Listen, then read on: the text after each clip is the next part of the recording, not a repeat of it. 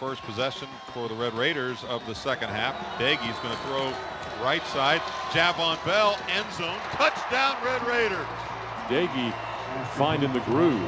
For all intents and purposes, his performance was excellent, but there are areas that need work, and Daigie will use the flight home to begin the process of improvement. We get the game on our iPads within about 30 minutes, so we're able to, watch and grade a lot of the film, before we ever get back to Lubbock. Chris and his staff do a great job of getting the film on there after the game, so it just speeds the process up of getting ready for the next opponent.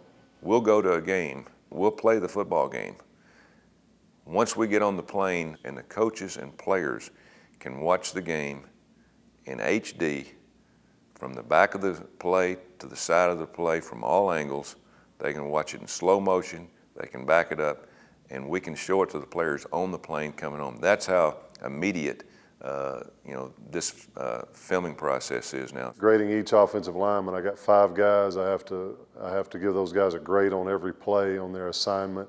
Do they know who they're blocking, and then the technique in which they're executing their blocks. And so it's a long process, at least 3 to 4 hours to be thorough, so that you're making the corrections that you need to make to get ready for the next week. Basically, I watch it just to kind of critique all my plays, view the ones that I may have messed up on, and kind of figure out what happened, and then just figure out, if I did everything that was coached to do, and if they played exactly the way that we prepared for, and things like that. Where he's at in his point, his progression or maturation as a quarterback, is most of the time I don't have to tell him. He understands what mistakes he made or what he did wrong.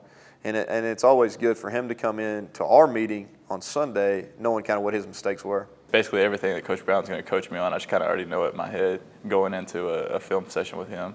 Probably the biggest change of anything that I've seen in my tenure as being an assistant or a coordinator or a head coach is how film is handled. And we're much better coached. We're much better prepped for games now because of that. Players have the opportunity now to get on their computer in their apartments, and if they want to watch last year's cut up of the Oklahoma game in terms of third down in 7 yards to 10 yards, our defensive players can pull it up and watch that. It's one of the most amazing things that I've ever seen, and it's kind of like we just invented the wheel. There'll be more things invented and changed on our video and editing system. It has really made high school and college and pro football that much better a sport because of the way the technology has changed over the last, I'd say, 15, 17 years.